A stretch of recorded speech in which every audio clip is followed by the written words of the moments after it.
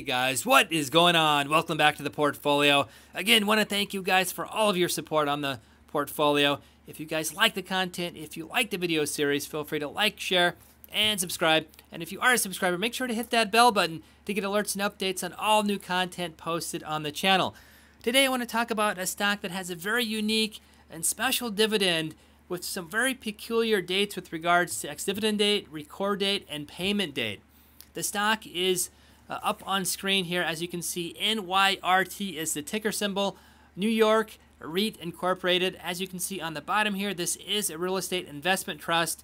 You can see it engages in acquiring and operating income-producing commercial real estate. But the big thing behind this company is that it actually suspended its regular dividend, and the special dividend is actually liquidation of assets. So I don't believe the company price will rebound after the ex-dividend, after the payment of the dividend. So again, the dividend is $2.07 with the current price of $7.14. That's over a 350% dividend, a special dividend for this stock.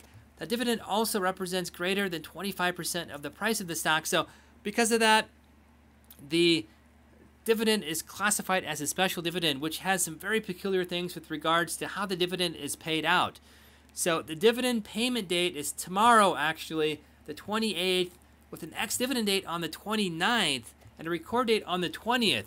And if you guys remember from my prior videos, those are very, very peculiar because typically the ex-dividend date is 2 days before the record date. The record date is essentially whoever is on record will get the dividend. So you have the ex-dividend date 2 days before the record date. So you have to buy 3 days before at minimum the record date to get the dividend in a normal situation. So for example, for this stock, the record date is on November 20th. So typically the ex-dividend date would be on the 18th, 2 days before the record date.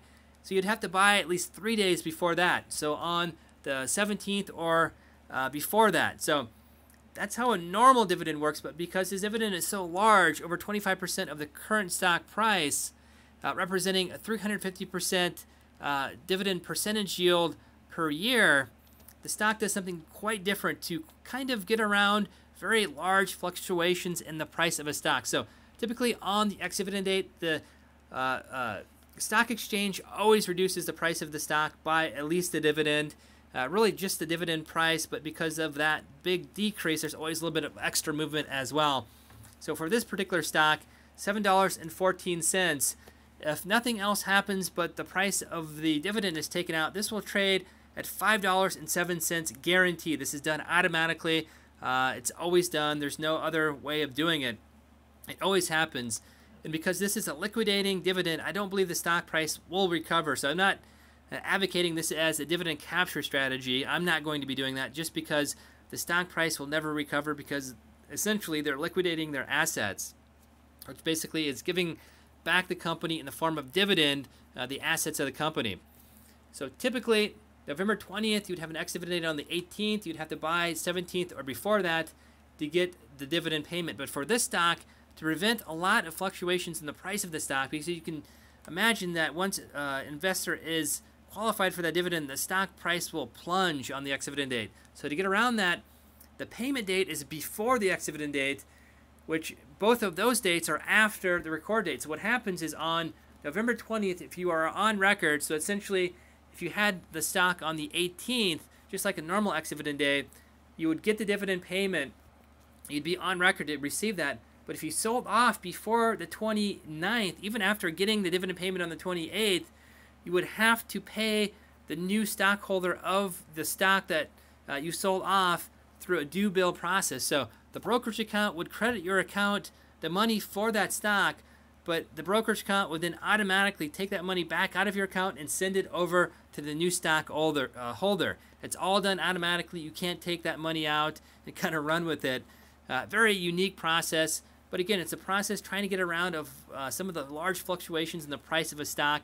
If the payment date is far after the ex-dividend date, and if the ex-dividend date is before the record date. So it's kind of a different process, a lot of different things that are going on. It gets very, very confusing with all the dates, especially for new investors.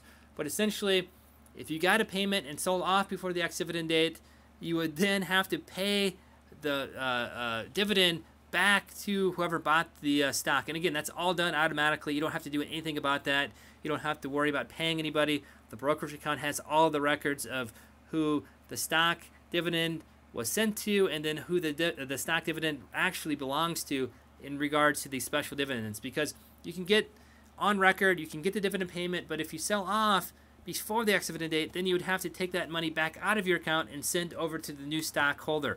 Very, very complicated process, but definitely thought this would be kind of cool to show you guys exactly what happens with a special dividend. So typically I like special dividends. I like trying to capture those through dividend capture. Lots of fun. I've made quite a bit of money in that kind of investing strategy in the past, but for this particular stock, since it's a liquidating dividend, the stock price I don't think will recover. At the minimum, this price, the stock will trade at $5.07. I don't think that stock will start trending back up. So you can jump into the stock, but just know that you're going to basically get a stock that is liquidating its assets. The company will decrease in value, and because of that, the stock price will as well. Probably more than the $2.07 special dividend that will be happening over the next week here. So if you want to jump into the stock, you can still do that. You'll get paid through a due process at this point because the record date was on the 20th.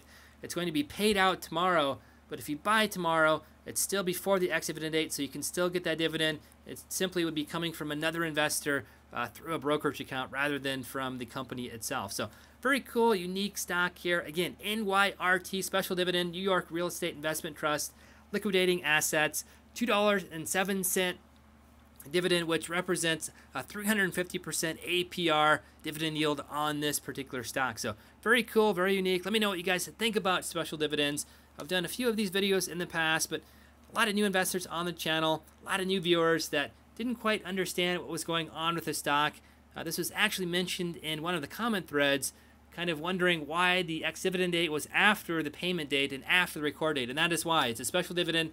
The dividend is greater than 25% of the stock price, and because of that, to get around wild fluctuations in the price of the stock, the payment date is before the ex-dividend date, which are after the record date. Very, very confusing if you don't know what all of those different dates mean. If you don't, please go back to some prior videos. I put out quite a few videos talking about record date, ex-dividend date, payment date, all of those good dates that you need to know as a dividend investor. So not to make the video too long, I'll kind of end it here. As always, if you guys enjoy my videos, feel free to like, share, and subscribe. And until next video, we'll see you then.